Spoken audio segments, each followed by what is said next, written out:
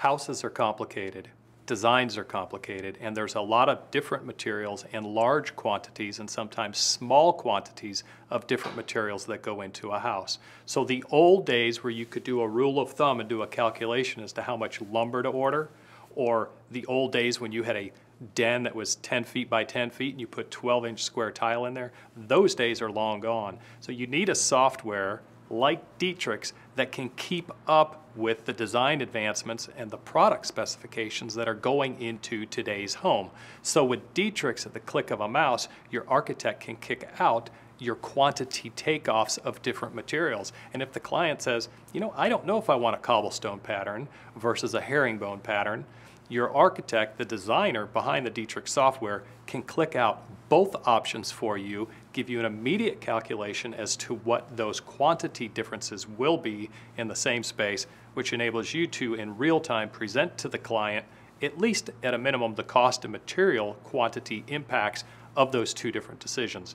That could be inside the house or that could be outside the house. A client that says, I'm thinking about a wood siding or perhaps a stone veneer, maybe a composition shingle roof or a clay tile roof. With a software like Dietrich's, you can do those calculations immediately and know the real-time cost difference between those selections.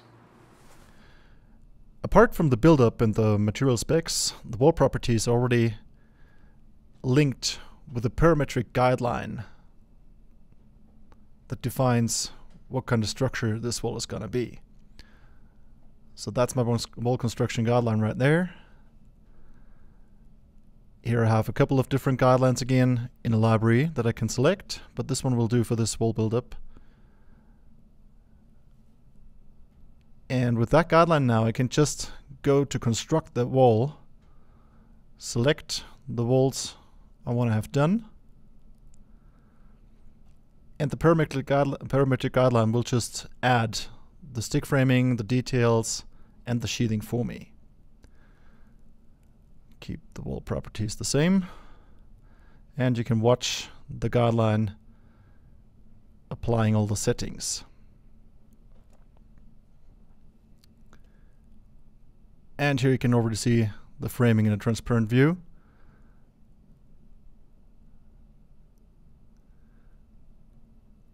I'll quickly go to the display filter and reduce that just to show group 0, which is the framing.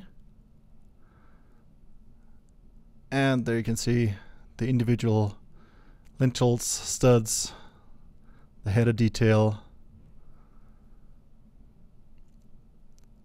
So now I can isolate one individual wall.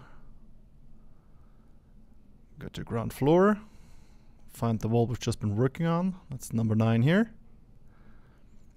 And this will isolate that one wall, show me an elevation and a section view. And I can start to edit the window.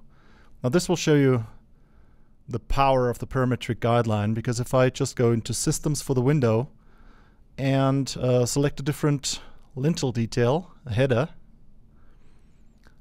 So I have a couple of header details in here. Go to my 2x8 double header. Okay. And position the window again. And all I have to do now is just rebuild that wall. Go to systems.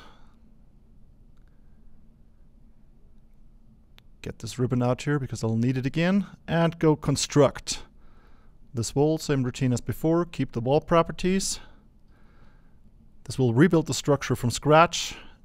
And I have a entirely different header detail applied. So if I turn that into a 3D view here, can get a better shot at the header detail. That's double headers here. So like that I can just pick out the detail I want to have for this cause. So just to show you another change, I'll change the size of the window now. Go back to the window, go to the rough opening, and just make it wider. Go from 6 feet 2 inches to 8 feet 3 inches. You can see the preview changing right away. Okay, I'll grab the center of the window. to keep that in the same place and position it right where the original window was. So now you can see how the window size changed. The structure didn't follow yet. And again, I just hit the construct button. Okay, keep the wall properties, and that will again reconstruct. So there's a very fast way of parametrically changing things, editing windows, like things that normally happen on site. Client wants a different window, and with a couple mouse clicks, that's edited. Of course, we have the entire wall build up in here, so I just go and show you the plywood with it. Go to a different visual style here, so it's easier to see. Go to textures, so that we have the plywood on the outside, individual sheets, inside the stick frame. Then go back to my display filter.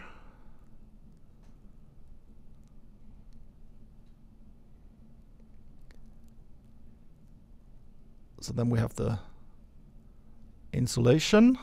That's my EPS panels. So the total structure of the wall with all materials, everything is included. Also on the inside, my gypsum board is right there. Header for the floor joist is already there. If I go back to the floor plan now, I can show you why it is essential to have a 3D model. I'm just going to bring in the floor plan from the architect again.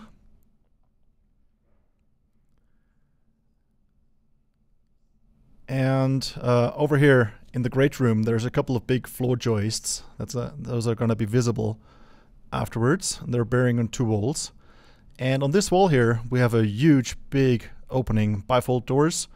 Very nice, but our floor joists have nothing to bear on. So if I go back to wall design of that wall, you can see the floor joist here sitting on top of the wall. And there's not an awful lot of support.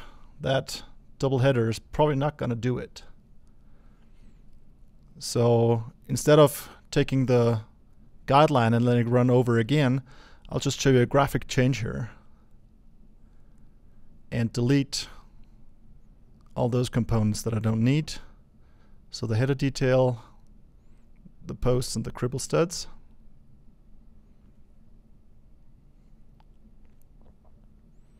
And those need to go as well.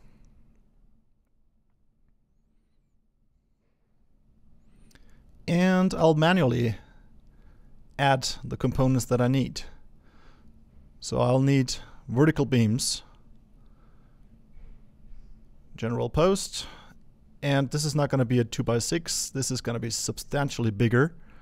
So I go back to 4x6 here and place a single one on either side of the opening.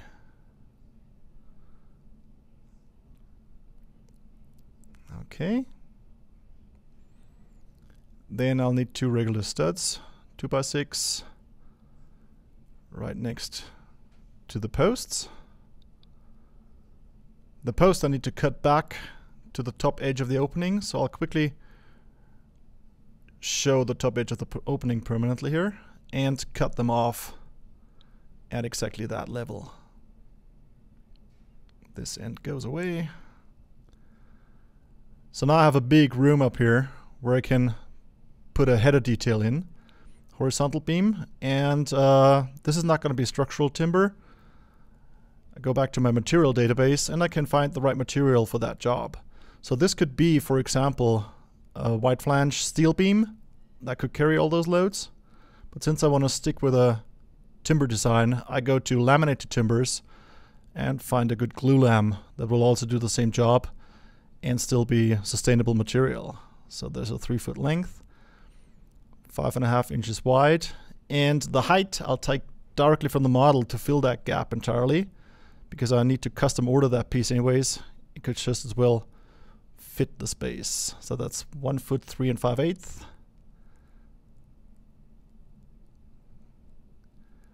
And put a single piece in there. It starts with a 3-foot piece and then it stretches to find the next available timber to connect to. And on the right hand side you can see how I'd put that header detail in. So that's You can see it on the texture, it's a laminated beam, and that should take care of the loads coming from the floor joists and will carry the walls above.